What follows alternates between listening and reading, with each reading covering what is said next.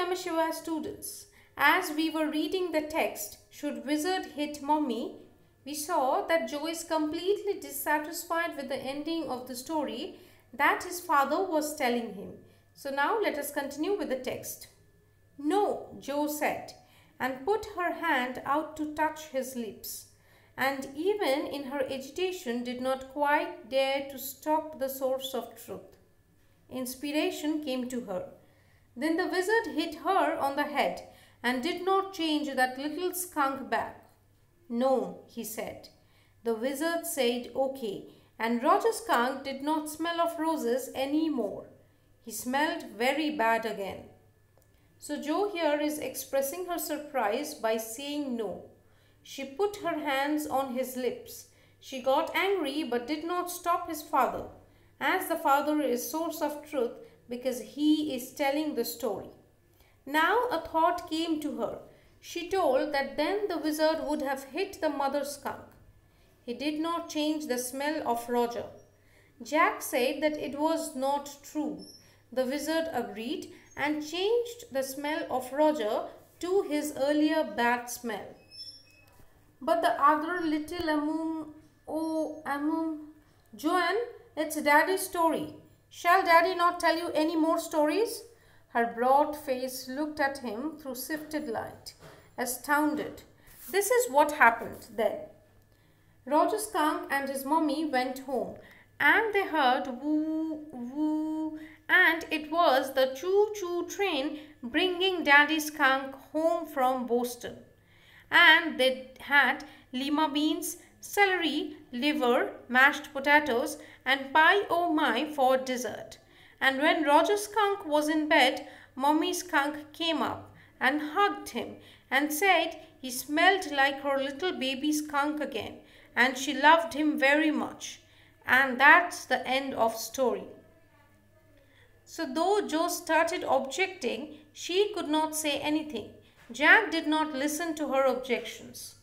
He told her that her daddy was telling story. If she wanted him to tell more stories, she needs to accept what had happened in the story.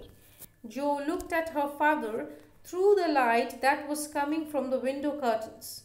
Joe was greatly surprised by the response of her father. After that, Roger Skunk and his mommy went home.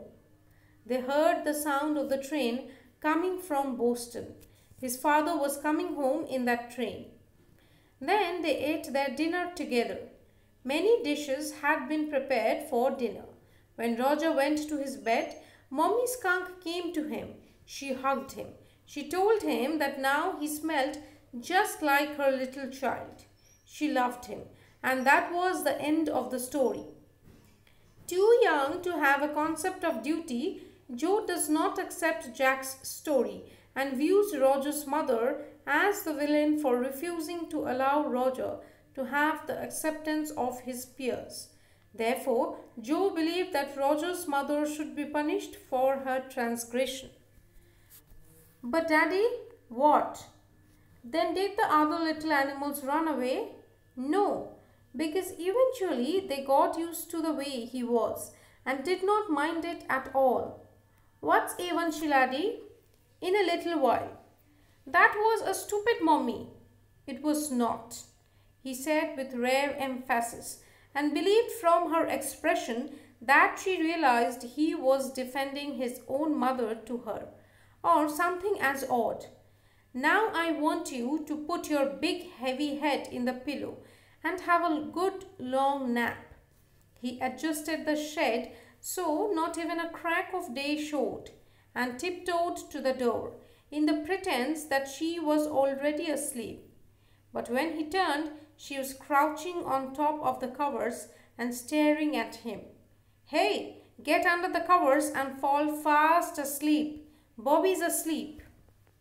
So Joe asked if the little animal now ran away from Roger. Jack explained that finally, after some time, they all became used to his smell.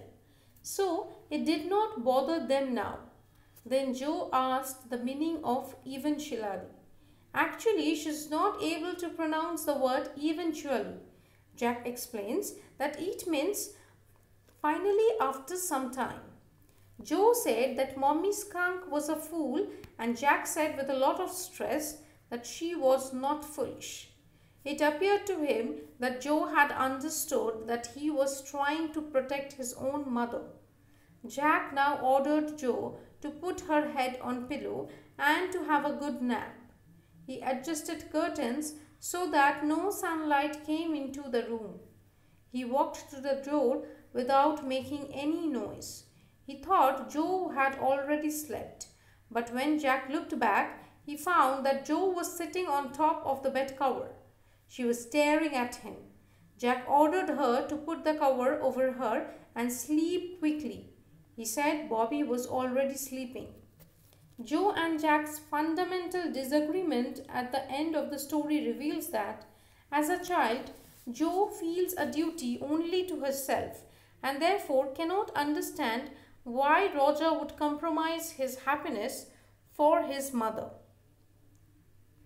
In Should Wizard Hit Mommy, the process of crafting a story is as important as the story itself.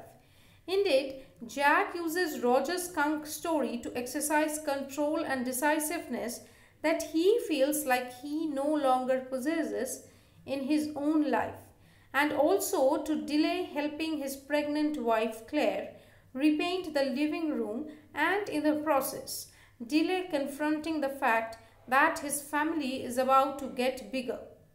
Far from merely a mechanism to get his daughter to sleep, the story becomes a way for Jack to recontextualize his personal unhappiness, exercising total control over his simple narrative to compensate for a lack of control he feels in life. As a result, Jack is incredibly protective over his story and its hero, Roger Skunk, and views Joe's attempts to change the structure of his story as more sinister attempts to control him as well. Jack is especially proud of certain literary and dramatic flares within Roger's story, even though they are lost on Joe. For example, Joe's suggestion that Roger should be a skunk momentarily stirs Jack to creative enthusiasm. He seems to take genuine joy in the task of crafting a narrative. He also uses words that Joe does not know, like crick and eventually, to showcase his own gift for language, and is annoyed when Joe interrupts and makes him miss a beat in his narrative. He is proud of his ability as a dynamic storyteller. The wizard's voice was one of Jack's own favorite effects. Updike explains he did it by scrunching up his face and somehow winning through his eyes. This joy shows that, for all his complaining, Jack is enriched by the story he is telling, embracing the ability to exist in an expansive world of his own creation instead of the cramped and unhappy world of his real life. I'm ending the lesson over here today. Thank you, students. Om Namah Shivaya.